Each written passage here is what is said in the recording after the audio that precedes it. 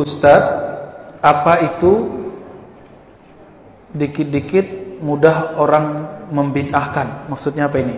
Apa itu bid'ah gitu kali ya? Oke, apa itu bid'ah, Pak? Yang kita tahu bid'ah apa? Yang gak lakukan Nabi. Nabi gak pernah ngaji pakai mic. Bid'ah dong. Nabi gak pernah sholat pakai sajadah. Bid'ah dong, pakai sajadah kita. Nabi pakai sajadah tapi bukan sajadah seperti ini. Sajadahnya anyaman kurma. Itu pun jarang ya. Gimana kira-kira? Nabi sholat selalu beliau itu pergi ke masjid jalan. Karena rumahnya dekat. Jadi pakai jadi kalau antum mengatakan bid'ah yang tidak dilakukan Nabi, ini bertentangan dengan Syekh Ibnu Taimiyah yang wafat 728 Hijriah. Tahu Ibnu Taimiyah digelari dengan Imam Salafi.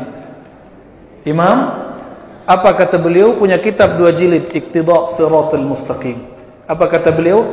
Al-bid'ah itu adalah ma lam yadulla alaihi dalilun syar'i, yang tidak ada dalil syaraknya, bukan yang tidak dilakukan Nabi.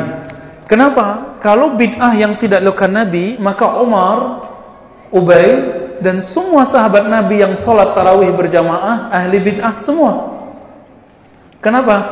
Ubay bin Ka'ab memimpin sholat, disuruh oleh Umar sholat tarawih 20 rakaat. Sedangkan Syekh Albani mengatakan sholat tarawih lebih dari 11 rakaat bid'ah. Kullu bid'atin dhalalah. Setiap bid'ah itu sesat. Setiap sesat finnar. Finnar dong, masuk neraka dong Ubay. Berarti bukan sahabatnya yang salah, pemahaman bid'ah kita yang bermasalah. Imam Ibnu Taimiyah enggak ngomong gitu kok. Padahal Imam Salafi. Pak. Ya. Jadi apa itu bid'ah? Yang tidak ada dalil syaraknya. Dalil syarak ada berapa Bapak Ibu? Ikhwan akhwat fillah, ada berapa dalil syarak? Yang disepakati 4, tolong dihafalkan. Al-Quran, sunnah, bukan hadis. Kalau hadis hidung Nabi masuk di situ. Hidung Nabi mancung apa pesek? Berarti memancungkan hidung sunnah dong.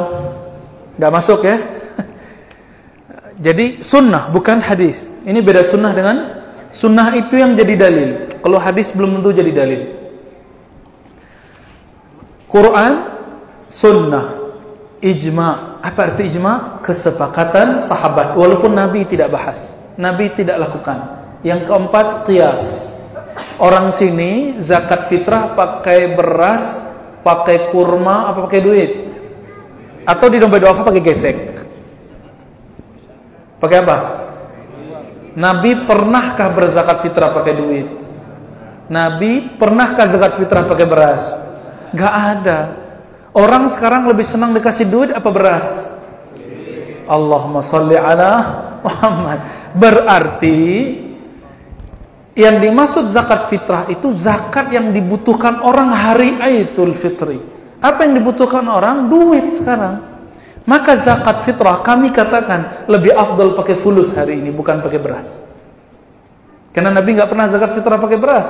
Nabi mengatakan farada Rasulullah, Ibnu Umar ya, farada Rasulullah SAW zakat al-fitr, di riwayat lain sadaqat al-fitr sa'an tamri atau sa'an syair. Nabi mewajibkan zakat fitrah 1 sa' tamar kurma atau 1 sa' syair gandum. Nggak ada beras di situ, nggak ada rupiah di situ, apalagi gesek ya. Ini lembaga zakat bid'ah semua nih. Bazda, dompet duafa, rumah zakat, ahli bid'ah semua. Kenapa? Menerima transfer rekening. Nabi nggak pernah ya. Nah, ini Pak, Imam Abu Hanifah dianggap sesat di zamannya karena mengatakan boleh zakat menggunakan senilai dengan kurma. Dianggap najis oleh Imam Muhammad bin Zaid. Sama-sama imam, tapi mereka saling ejek karena info yang mereka terima salah. Kalau mereka tahu Abu Hanifah, mereka nggak akan bilang gitu. Di saat Abu Hanifah wafat, apa kata Muhammad bin Zaid? Taharatil ardu najasataha. Bumi telah mensucikan najisnya. Ini sudah pernah kita bahas di tempat lainnya. Dianggap najis tuh Abu Hanifah. Karena salah info. Bukan berarti Ahmad bin Zaid bodoh, enggak, salah info aja. Oke.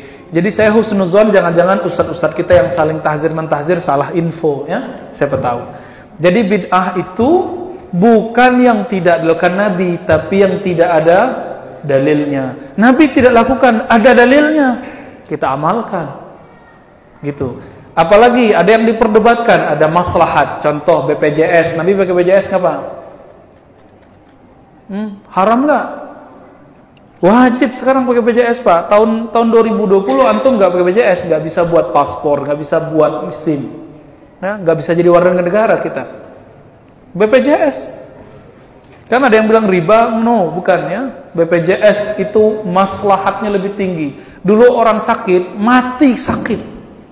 Sekarang orang sakit masuk rumah sakit cuma bayar dikit, ya, yang nggak ditanggung oleh BPJS kesehatan. Nah, maka BPJS masuk ke maslahat. Ini bukan lagi kampanye, Pak, ya.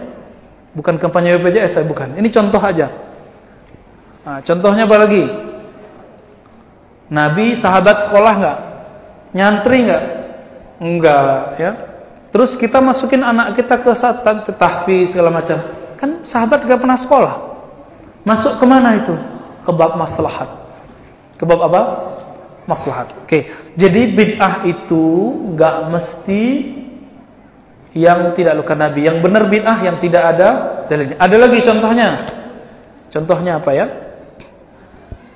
Kalau kita hari raya, kita salam-salaman, minta maaf, lalu silaturahmi, itu masuk ke mana? Urf. Uruf itu bahasa lainnya adat. Mudik. Orang Pekanbaru mudiknya macam-macam ya. Ke Medan, ke Padang, ke Jambi, ada yang asli sini. Ada yang udah gak mau pulang-pulang ya. Silaturahmi saat Ramadan, saat akhir Ramadan atau mudik, itu tidak bid'ah. Itu masuk ke urf.